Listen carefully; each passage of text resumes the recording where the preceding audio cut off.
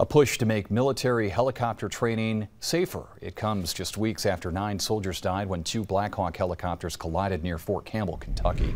7 News reporter Lexi Bruning live tonight to tell us more about these safety recommendations. Lexi? Jeff, they come from U.S. Senator Charles Schumer, who revealed today the results of an investigation he called for more than 2 years ago.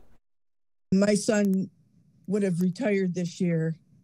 His little son is 5 years old. And that was his goal, to retire this year. But Christian Koch never met that goal. The chief warrant officer with the New York National Guard died in a military helicopter crash near Rochester in January 2021. An investigation would later reveal the Black Hawk helicopter crashed due to a, quote, procedural error during an emergency training maneuver. In the immediate aftermath of that crash, Schumer called for an investigation and on Wednesday revealed what it said. The investigation looked at 298 crashes between 2012 and 2021.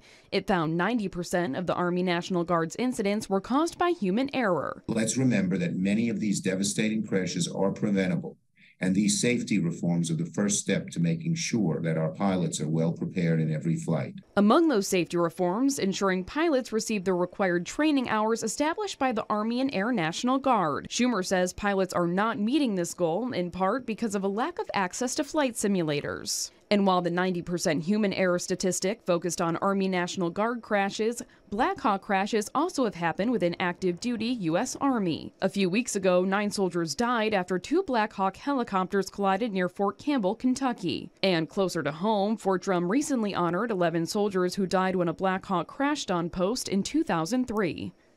Schumer is asking the Secretary of the Army and Secretary of the Air Force to implement the safety recommendations in the report and adds more flight simulators are needed, saying the Rochester Training Center does not have a flight simulator. Jeff? Lexi Bruning live tonight. Thank you.